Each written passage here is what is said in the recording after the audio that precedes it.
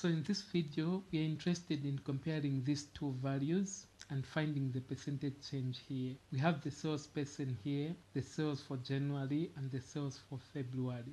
Then here we're going to find the percentage increase or decrease. If there's an increase in percentage, we're going to show it in green using conditional formatting. And if there's a decrease in percentage, we're going to show it in red. So let's see how we can do that. So we're going to start by finding the percentage change. So I'll go in this column and I'll say equals. Just open the brackets here because I'll divide at some point. So say this latest value minus the initial value, close the brackets, then divide everything by the initial value. So this is the formula for percentage change. Just press enter and we have our value there. I'll just drag this one all the way up to the end. There we have it. Once I have everything selected, I'll turn it into percentage by going to the number formats here and I'll just click on percent. Then I'll increase the number of decimal places by clicking on this one, 1, 2, like that.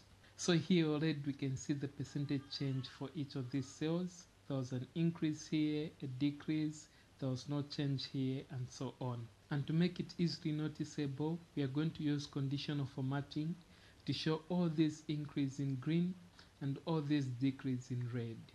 So to do that, I'll just select this entire column like so. Then here I'll choose where it says conditional formatting. Then I'll click new row. On these options, I'll choose the last one so that we can use the formula. So you click on it, and in here we're going to put our formula. So I'll just select here and make sure that you get rid of this dollar between the G and the 5. Then I'll say this should be greater than 0.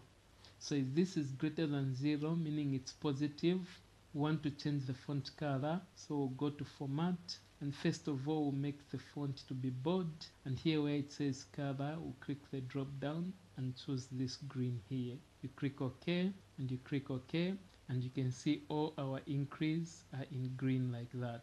I'll select this column once more and I'll go back to conditional formatting. I'll click new row. Again, I'll use the formula here, and inside here we're going to choose the same cell here. Then this time around we'll say it should be less than 0, meaning it should be negative. Again, get rid of this dollar between the G and the 5. Then we go to format. We want to show this in red. Again, it will be bold, but the color this time around would be this red here. You click OK. Again, you click OK, and boom, you have your values like that.